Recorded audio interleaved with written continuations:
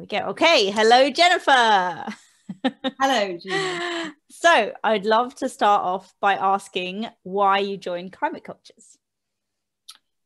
I joined Climate Cultures primarily because I met Mark at Climate Change Tipping Point Conference, probably about 3 or 4 years ago now, which he co-organised. And it was actually, for me, it was a seminal event. It brought together, it was the last of its kind. It brought together scientists and artists. Kate Rayworth was one, she talked about donut economics there. And there was a sense at the conference that all of the work had been done by the scientists. They had told us everything they know.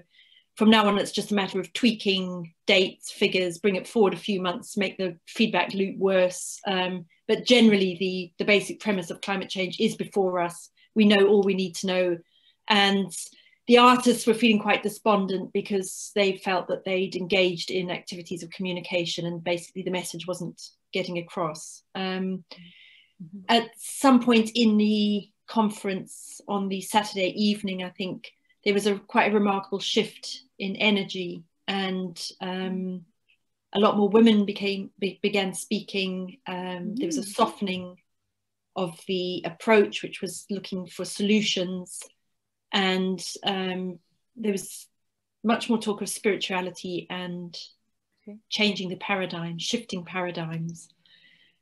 And some quite sort of remarkable things happened on what I would call a spirit level. And some, from my point of view, some extremely close friendships and connections and collaborations were formed in that weekend, more so than I've ever made in my useless history of networking, which I just can't do as a professional thing. So this was very organic, very natural. The project I'll be talking to you about later, Duende, came out of that weekend as well. And I met, and I was so impressed with Mark's organisation, how he'd worked at, how he'd organised this very, very, very big conference in a very relaxed and open manner. And his venture was setting up Climate Cultures, and it was a continuing of the conversations really that had started at that weekend that are of paramount importance, and the connections between people, trying to build up those networks, forge those relationships, broaden our visions and our sense of connectivity with other people working to bring about change, and with certain reservations, which is internet overload. I joined Climate Cultures, and I think that the work that Mark's been doing has been really remarkable. So that was why I came to join it. Okay. And had you done any sort of environmental art work before that, or was that when you started? How did you get into it? No, it's been a real passion for as long as I have been an artist, really. But I am sure many people will recognise the phases through which it's passed, and into which it's going. So I started off in a very didactic phase, and I sewed enormous paintings out of plastic bags, and oh wow.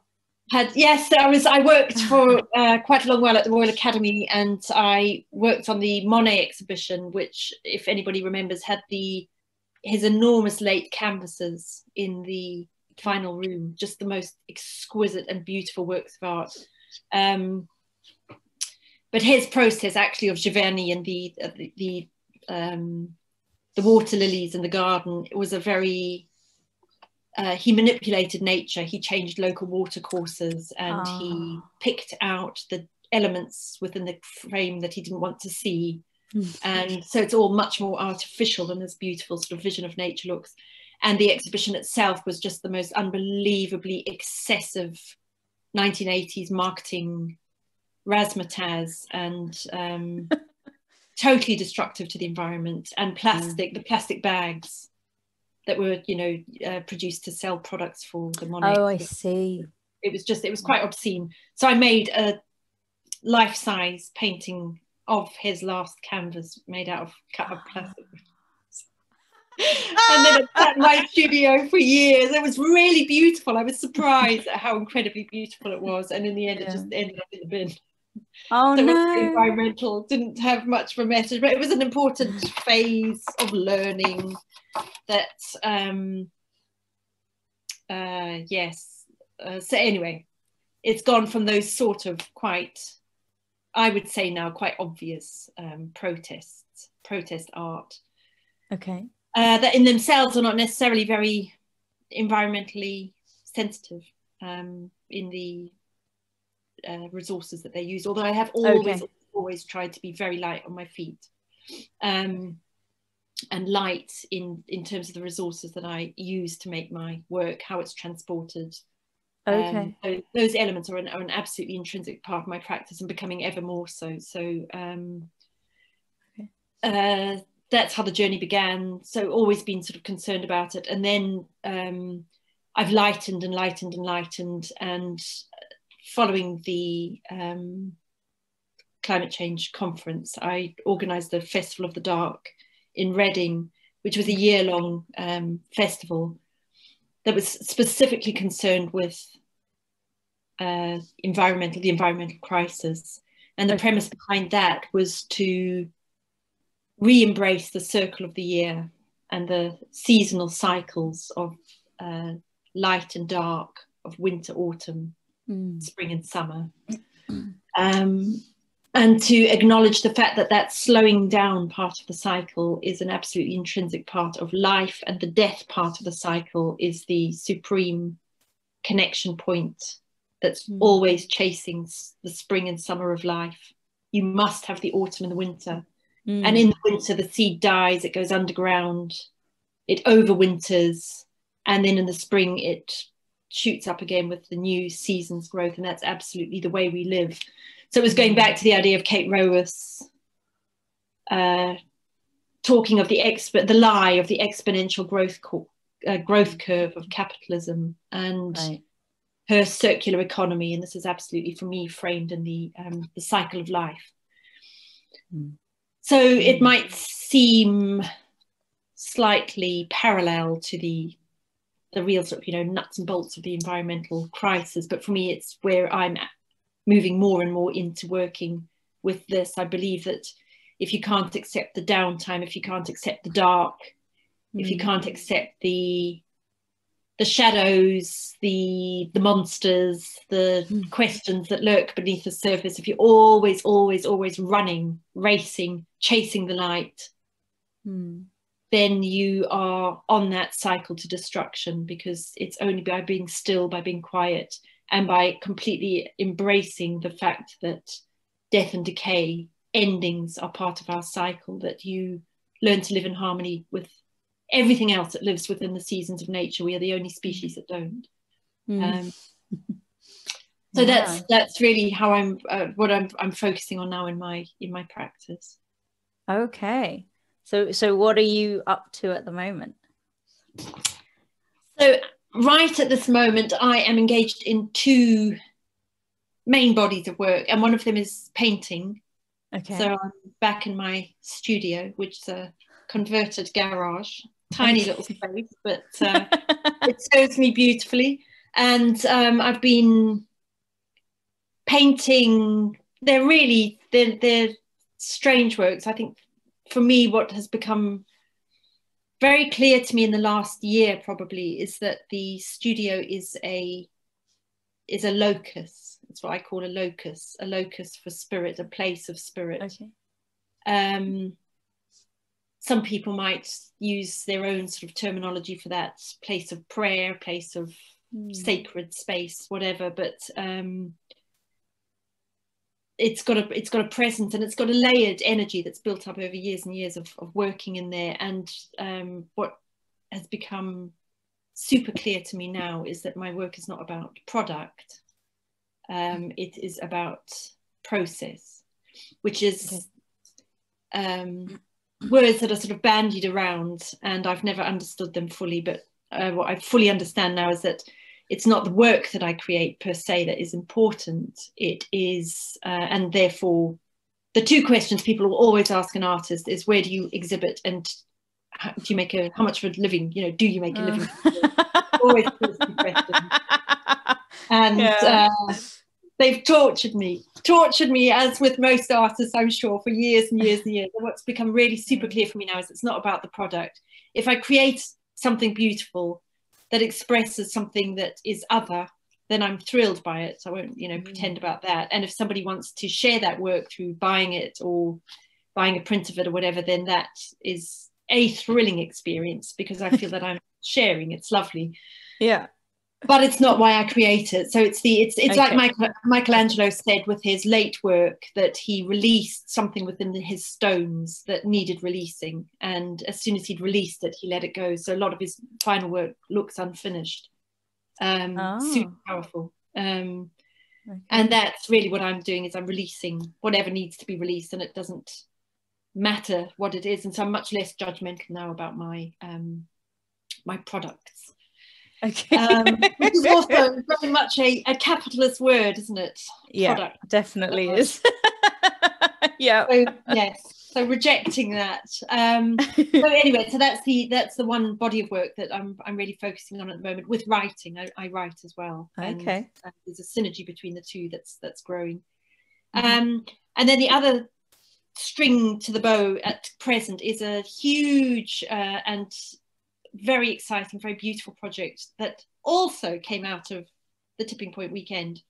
And that is working with a wonderful partner, and she's become a very close friend now, Andrea Carr, who is an eco-scenographer. She was one of the first people to really question the excesses of theatre, and to say that it's not just being eco-aware, is not just about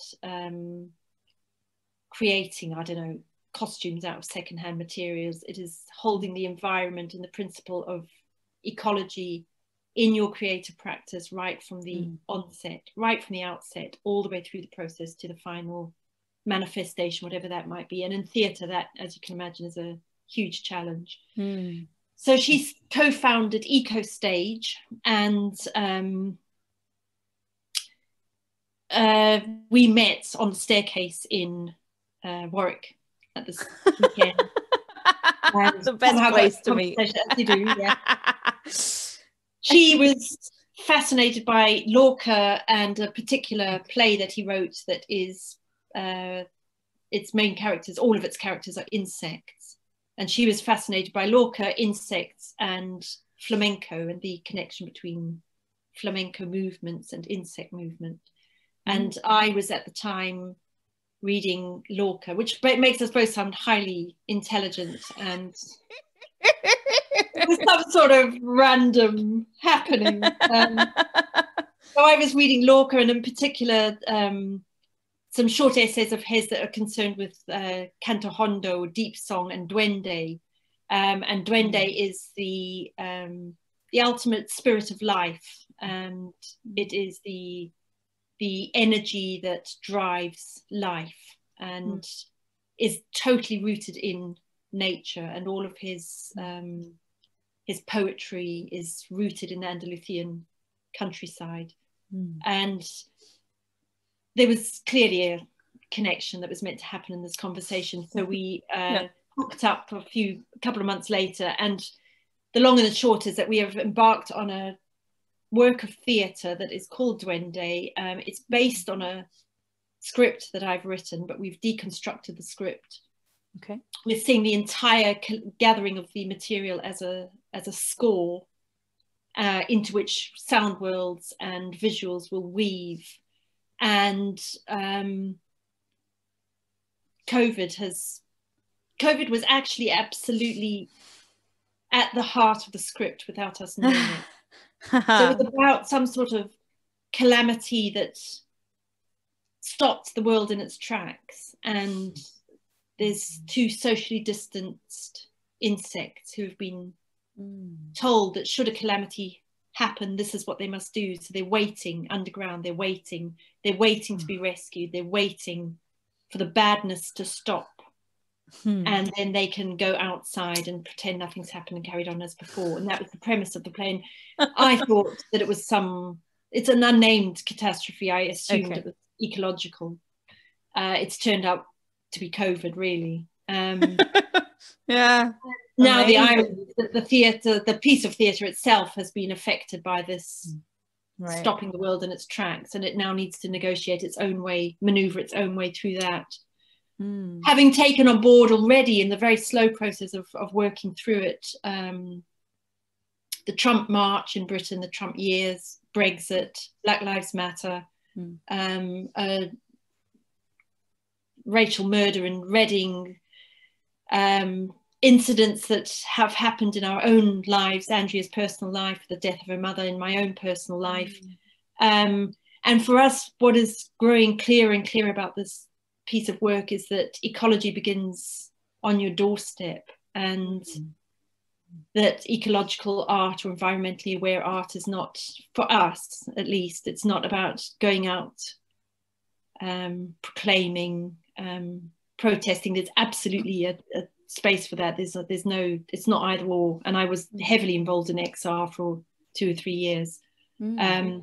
But for us, it's about this awareness that ecology absolutely begins on your own doorstep. It begins with your own life, with your own life story, with how you live in connection with your community, your environment, your land, even that patch of ground upon which you tread to go down to the local shops.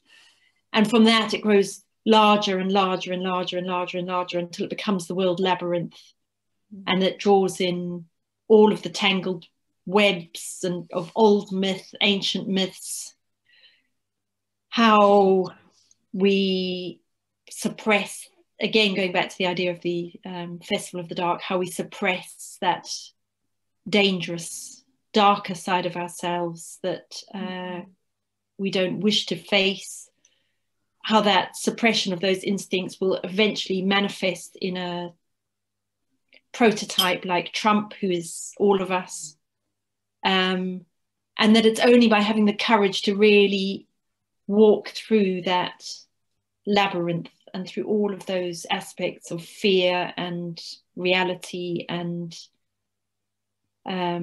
karma, ancestral stuff, all of that, that we come finally to confront what it is that blocks us from a true connection with ourselves and our environment and nature. And until we make that journey, we can shout all we like, but nothing fundamentally, I believe, is going to change.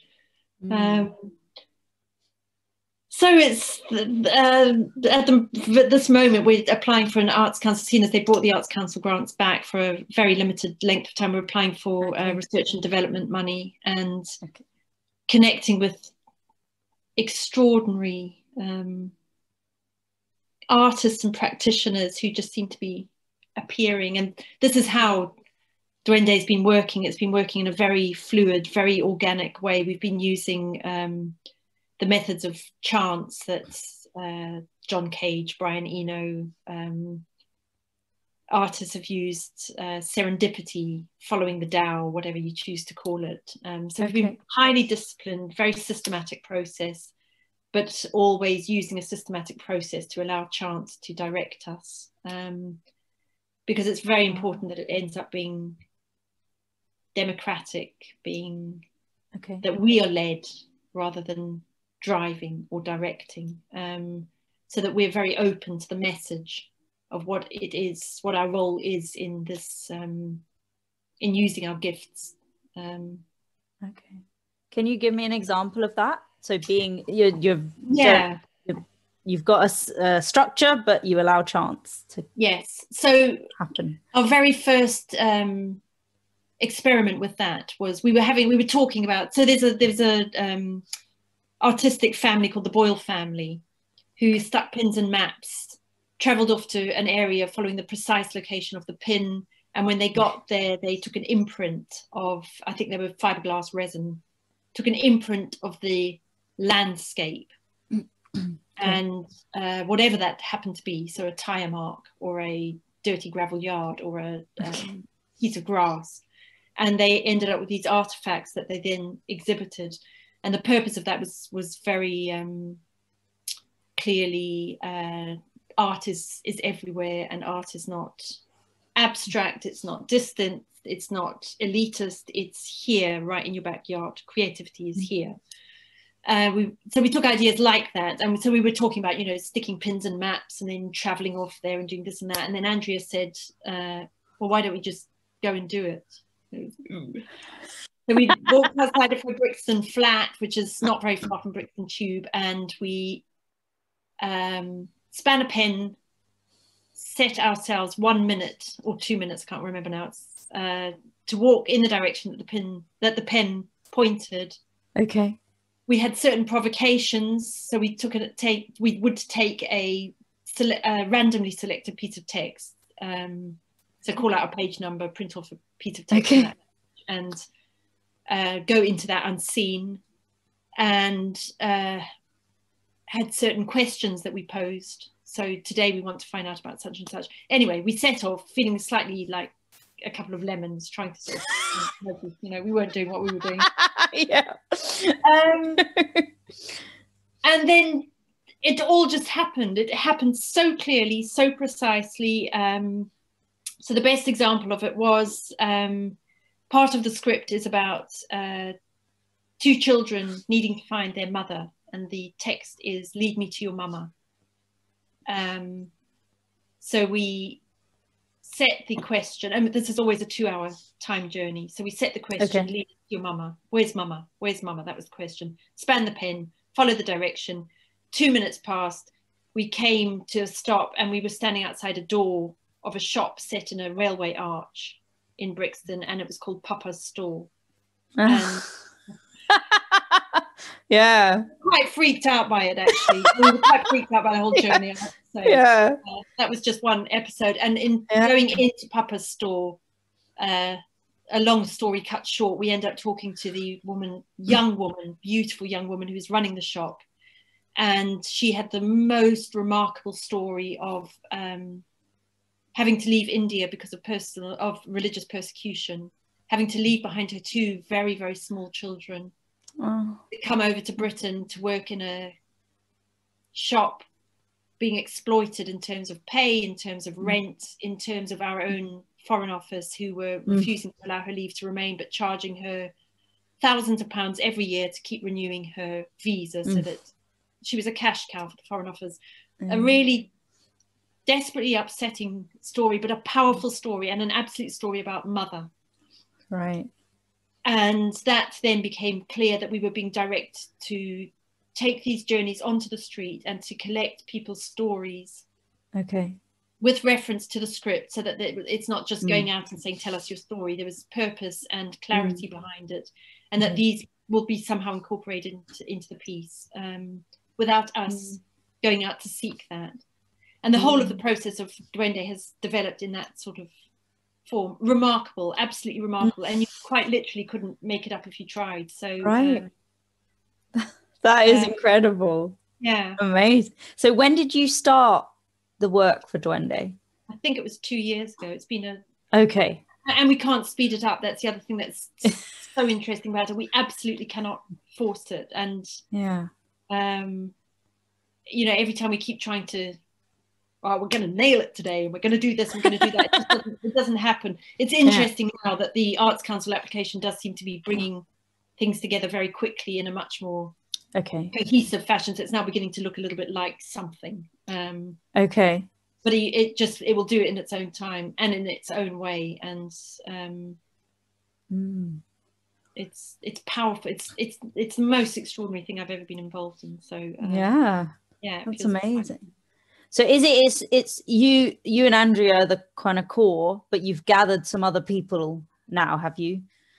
We're just in the process of doing it. So people that basically we've met or worked with who seem to have qualities that lend themselves to the work. So we're going to organise some digitally, some hopefully in some form of physical presence, some days of exploration. Okay. And it just, sorry, yeah, carry on. No, I was just going to ask, when do you envisage it being ready? Or do you not, is that part of it you don't know and you can't know? Just don't know, and can't know. But on the R&D will probably, I think, happen if we get the funding, which I'm quite confident of. It'll be, I should imagine we'll start doing this around about May, June, and then put on 2 or 3 scratch performances. So that we can share some of the material that we've been gathering and get people to really tell us what it feels like, what works, what doesn't, what they would like to see, how it would be strengthened going forward, because this definitely feels like very much the beginning of the actual, specifically theatrical journey. And then after that, I don't know what's happening with Arts Council funding, COVID, any of that, but none of it feels like an obstacle. It all feels like this is something that we are being asked to do, is to walk forward in a different manner. So to take, I think it's not going to be top down, it's going to be bottom up, and it's going to be light on the ground, and it's not going to hurt the earth. It's going to be a sacred journey, really. So we've been talking a bit about the Aboriginal walking of the land, walkabout, and revitalizing the land,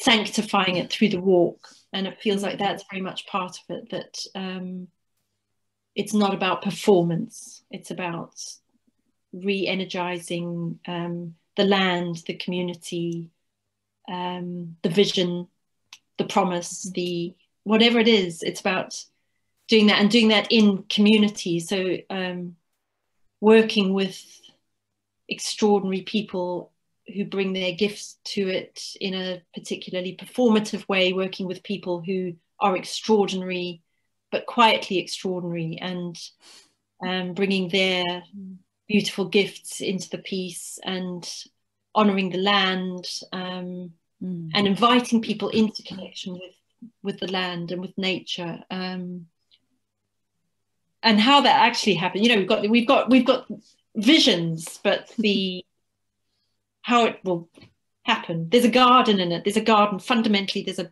garden. There's a labyrinth, a maze, a garden, and we feel that there's somewhere that's waiting to. Oh, I see, to appear.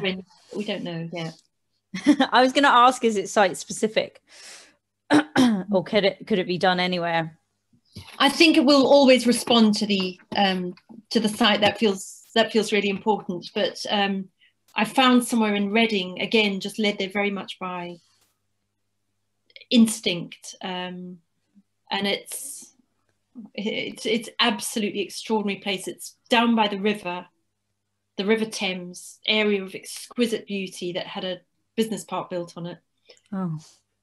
And the business park has now basically gone bust. It was BG Shell, and they've shut down that premises, but they're landlords of it. So and they've got to keep it in decent repair and hand it back as they found it. So it's this extraordinary set of buildings, office blocks, glass plated, just beautiful underground car park that's totally empty, really, and reflective patterns. And then you've got the nature and the river right there. And it's screaming for Duende, but Shell are about the most unlikely landlords to grant any kind permission. So we're just having a slight debate at the moment whether we sorry, I've just lost you, whether we do it in a sort of guerrilla form, not in the building, but it's certainly in the car park, which is extraordinary, or we ask permission and get refused. And if we ask permission and get refused, then it's quite difficult to do the guerrilla part. So right. Yeah.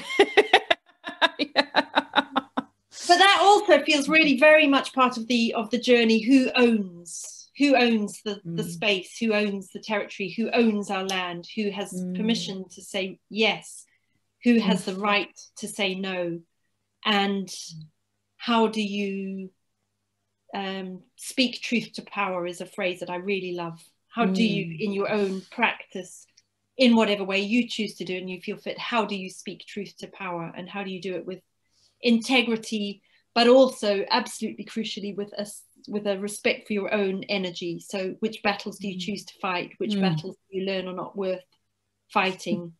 And how do you negotiate with your own energy levels and your own sustainable practice to create what you need to create without burning out yourself? And that's a really important question that I think anybody who's involved in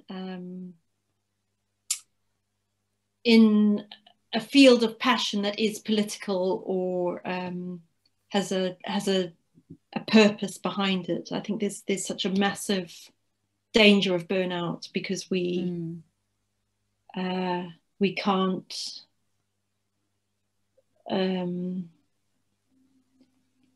we can drain so easily if you're bashing yourself up against massive institutions, against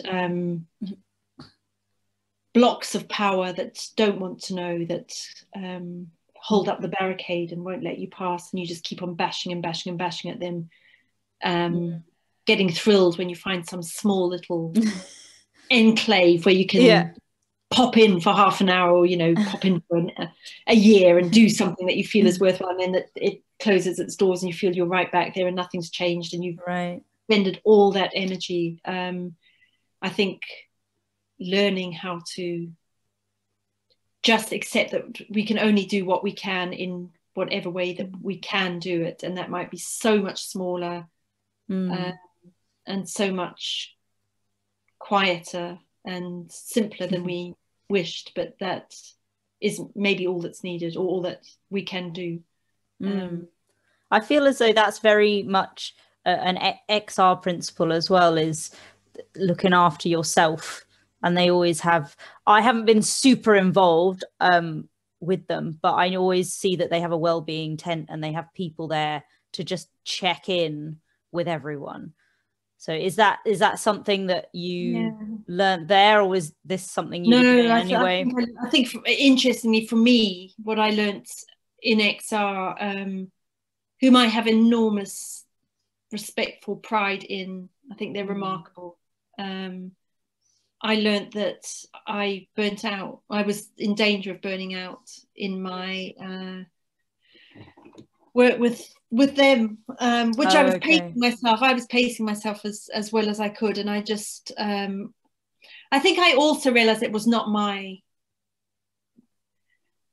James Hillman has this really wonderful expression of finding your own tree, that we each have a tree that we're up, we live in a particular tree, and learning to recognize what your own tree is and learning to accept it is a fundamental principle to healthy living. And if you look over at somebody else's tree that looks like it's doing something so much more valuable and so much more worthwhile, and you try your hardest to come down from your tree and go over and scramble up that tree, and you spend a lot of time in that tree thinking, this just doesn't feel comfortable. It must be me. I must be crap. I must be, these other people are so much better and they're doing something so wonderful. And my tree over there looks so small now and it looks so silly and da-di-da-di-da. It's all such a waste of energy. Stay in your tree, find out what your tree is and accept it. So I wasn't a political activist. I've done my bit. I've finished with that. I've really spoken out.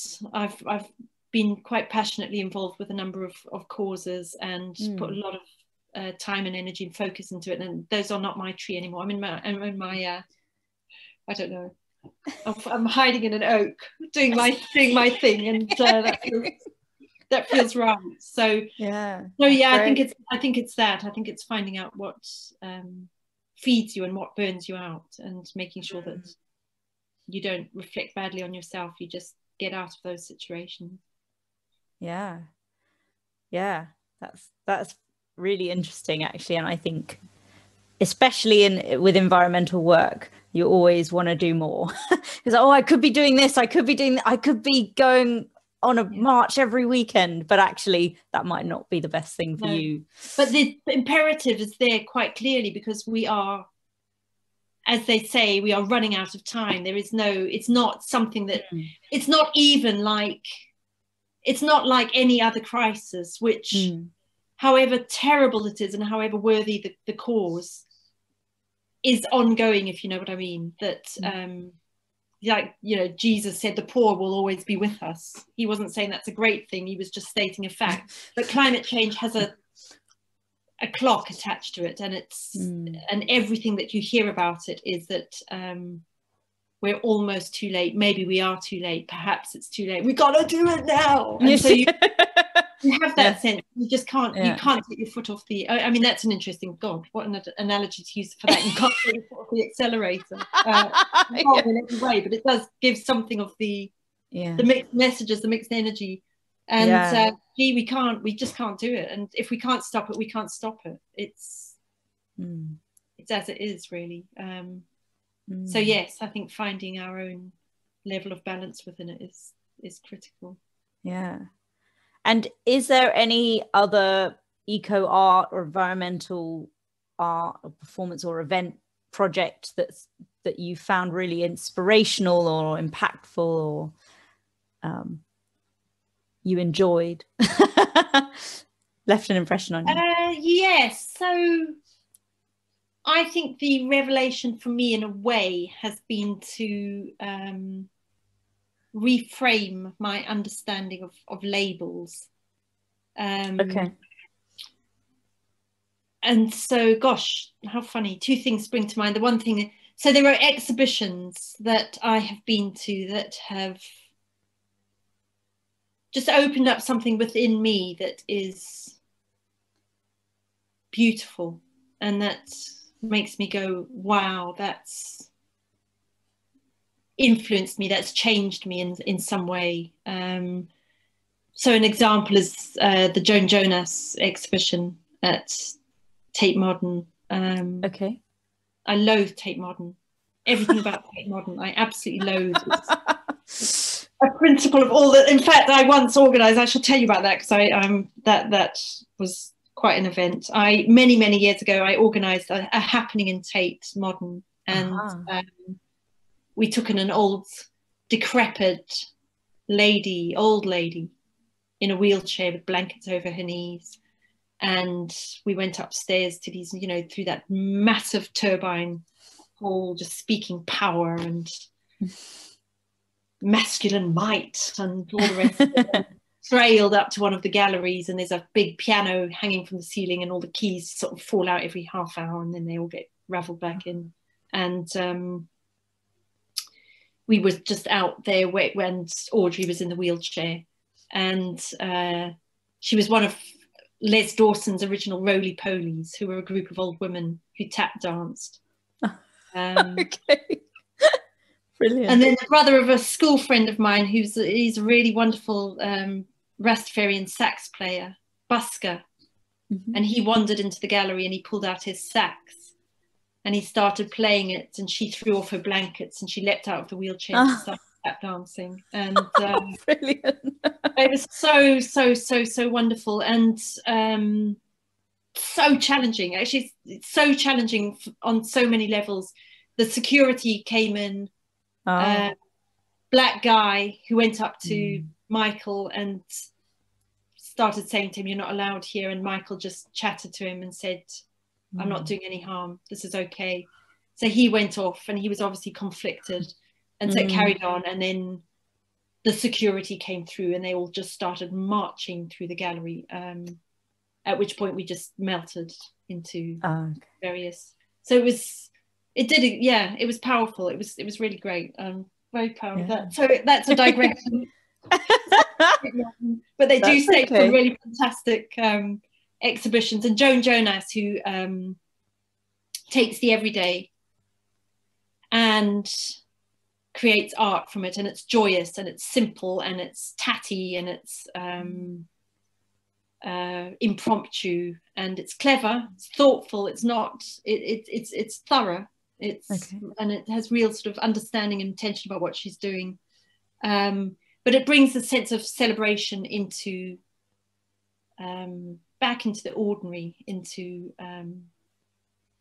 it's a democratic form of art, and I really love that. And for me, that's one of the crucial strands of environmental art. So I find that inspiring. I feel like making climate change and environmentalism an everyday thing has been quite a theme, and just the talks that I've done already, that's definitely a thing, you know, because it's such a big thing. Yeah.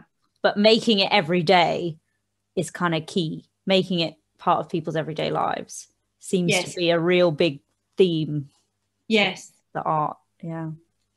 And making it something, for me, I think what's becoming clearer and clearer is making it something that is not about doom and not about lecturing and not about you must do this or you must stop doing this or you must do that. For me, the absolute key is creating a sense of wonder that makes you so connected. I'm just sitting here looking at this extraordinary holly tree outside and thinking, if you could get somebody to see that, you wouldn't need to say anything about climate change. Yeah. They would have a sense of connection with that tree that would then stimulate something within them that would put out different feelers, different antennae, that would want to protect that tree, that would want to be in a world that had such trees, that would want to be there if the council came to try and chop that tree down for whatever reason. And so for me, those seeds are really powerful. And it just brings back to mind the second thing that I thought about when you asked me that question was many years ago, I was in Wales. I was on a beach, a stony beach in Wales, and something made me glance. Well, I always look down, I'm looking at the stones and pebbles and somebody had, and this is way before the pebble thing of sticking pebbles around for other people to find. There was a pebble on the beach that somebody had drawn a footed sandal on, and it fitted the pebble so exquisitely, and it was a little line drawing in pencil. It wasn't an amazing work of art, and it was an amazing work of art. And I saw it there, and it's one of the most precious things that I have ever been given or gifted. And the person who created that will never know, unless they're watching this now. They will never know the impact that it's had. And for me, it was just this moment of somebody has created something. I don't even know if they left it or if they just, you know, it was a doodle and they just didn't think it had any importance at all. And they left this wondrous little object on the beach, and I found it, and it changed my world. And I just think there's, for me, that's environmental art. That's it. Yeah, that's brilliant. Thank you.